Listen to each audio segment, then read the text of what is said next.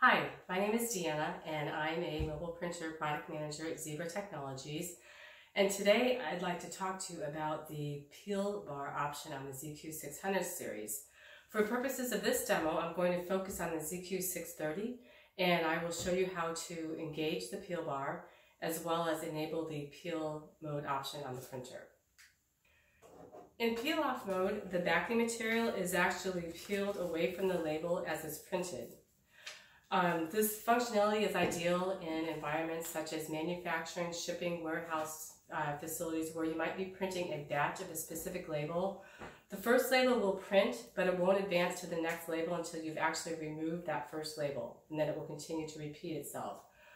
This functionality allows the user to quickly grab and apply the label instead of printing a full sheet of labels and then having to tear them off and apply them. So how do we get started? Well, first we need to load the media into the printer. What we have here is a 4x6 label with black mark, okay? So I've already loaded the media. We like to leave like one label removed from the printer when we engage the peel bar to ensure that it doesn't jam up. So the peel bar is in the downward position. It's on the left side of the printer. And what you want to do is push this lever up until it locks in. And once it locks in, what you'll see here is that the peeler bail is actually visible, okay? To make sure that it's working properly, I like to hit the feed button once. And as you can see, it's in place and the label came off very easily. From the printer, we need to make sure, because we're using black mark media, that the media type is set to mark. And also, in order to enable the peel off mode, we have a label that's designed in ZPL that has a command that's enabling this functionality.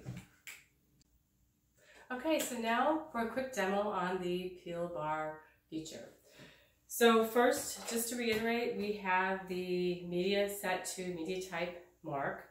The peeler bar is engaged because you can visibly see the peeler bail, and the lever is in the upright position.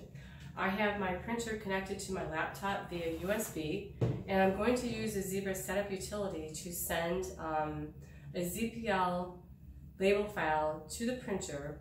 It's programmed to print 3 labels, and it is enabled for peel off mode via the label. All right, so let's see how this works.